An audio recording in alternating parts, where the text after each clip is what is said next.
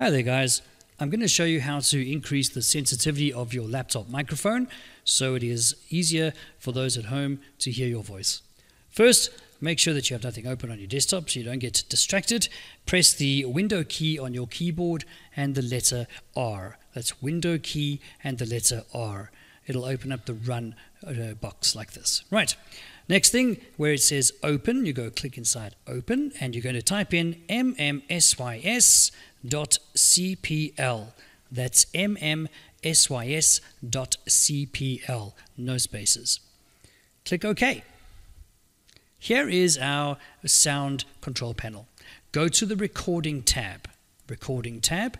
Go ahead and find your microphone. Now, your microphone on your laptop is more than likely this one, which says microphone array, Realtek audio, and it says ready. You might have a different one, but it's got a little picture of a microphone there. All right, so double click on the microphone or just go to properties. It's the same thing.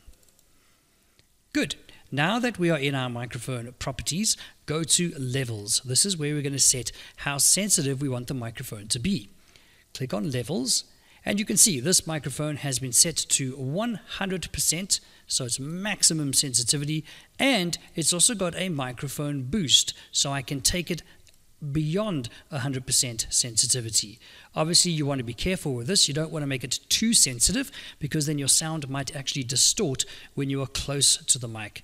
Go ahead and change some of these and just see what it sounds like when you actually do a lesson or a meeting in Microsoft Teams, and then you'll get a better idea of how sensitive you want your microphone to be.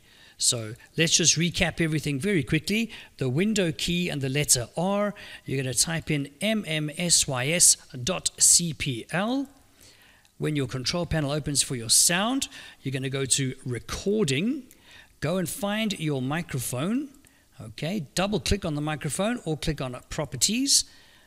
Go to the levels of the microphone, and there you can set how sensitive you want the microphone to be.